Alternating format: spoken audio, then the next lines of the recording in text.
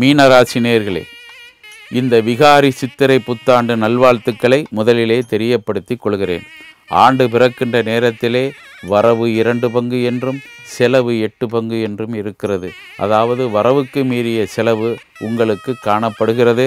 அதற்காக பயந்து விட வேண்டாம். எல்லா வகையிலும் மற்றவர்களை அனுசரித்து செல்லக்கூடிய வகையாக இருந்தாலும் அல்லது குடும்ப உறுப்பினர்களை சமாதானப்படுத்தக்கூடிய ஒரு நிலையாக இருந்தாலும், உத்தியோகத்தில் ஏதாவது உங்களுக்கு கெட்ட பெயர் வந்தாலும் அந்த கெட்ட பெயரை உடனடியாக நிவர்த்தி செய்யக்கூடிய ஒரு அமைப்பும் உங்களிடம் இருக்கிறது. எனவே உங்களது ஆலோசனைகளை கேட்டு நடக்கக்கூடியவர்கள் பல பேர் வெளியிலேயும் இருக்கிறார்கள், உங்களது குடும்பத்திலும் இருக்கிறார்கள் என்பதை புரிந்து கொள்ள வேண்டும்.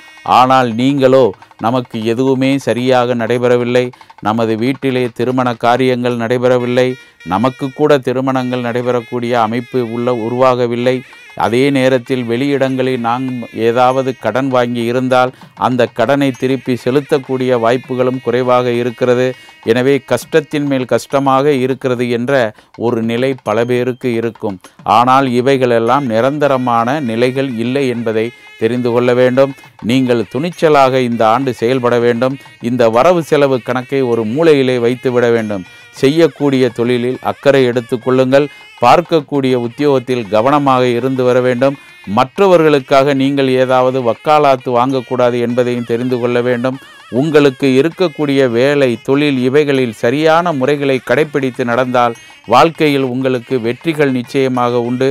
திருமண காரியங்கள் இந்த ஆண்டு இறுதியில் நடைபெறக்கூடிய வாய்ப்புகள் காத்து கொண்டு இருக்கின்றன.